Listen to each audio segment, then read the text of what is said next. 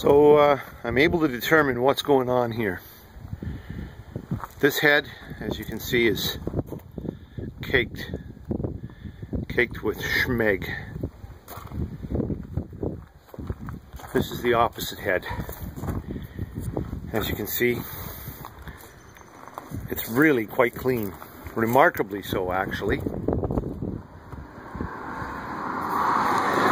A little bit of shit from when I pulled the head off fell in, but that one's really good. So, see if I can get a close-up of the valve. Here you can see caked on schmeg right in here. Pretty catastrophic failure.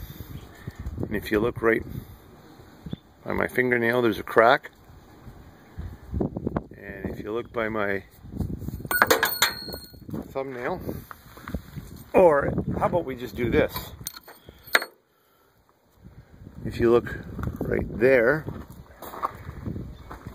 there's another crack starting. So let's take a look at something. We know this is the valve here, or the valve guide.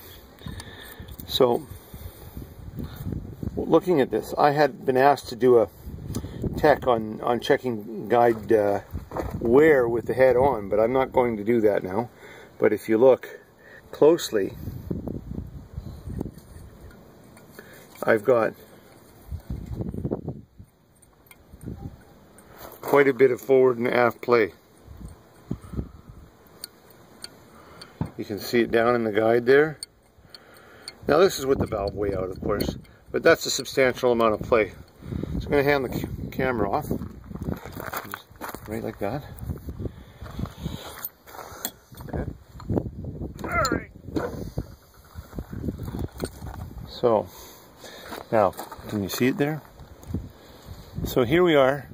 The valve would maybe open about that much, and if you notice, there's a substantial amount of, you're in the sunlight now, there's a substantial amount of valve play, enough that would cause problems. So this is the one that was chuffing for sure.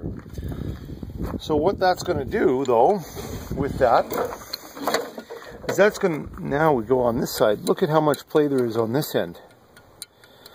So what's happening is the valve is not able to fully seat properly when it's closed to cool the edge of the valve face, because it's vibrating and it's just not able to fully close properly. So what's happening is all of this schmeg that you're seeing here is blow-by, is combustion soot.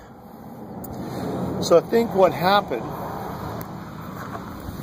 is we had so much blow-by and such, and that valve was the one that was chuffing, that over time we had issues. Now I'm getting rust here in the bores, but that's just blatantly right now from cleaning in the ports. So with this much play up and down, see if it'll do it again. There. That much radial play up and down. There's no way that that valve can properly make contact, because what happens is the valve, when it's open and the exhaust gas passes over the valve, right like that, if it's a proper valve, these edges get really hot. It closes, that heat's transferred to the valve seat and cools the valve. But if it's not able to do that properly and it's vibrating in the head, it's going to superheat this and it's going to cause it to fracture, as you see. So with that and this, that's all soot, and you'll notice that it's all in one general area, primarily right in front of this valve, right here. As we get further away from the valve, it gets less and less material. Down in here, down in there. Turn the head for a bit better view. See if I can. Get the light on it. Ah, crap. Again, you can see that on this end, it's not so bad. But as we get closer, we run into this problem of all of this soot. So how this happened, I'm not sure.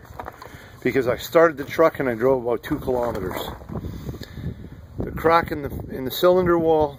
I'm not sure whether it was the breaking of the valve and subsequent hammering that caused the crack, or if the crack happened first and this. I'd have to actually pull the motor and take a closer look at what's going on. I'm 90% sure it's a crack, not a score, because it goes at a weird jagged edge. It's not a vertical line.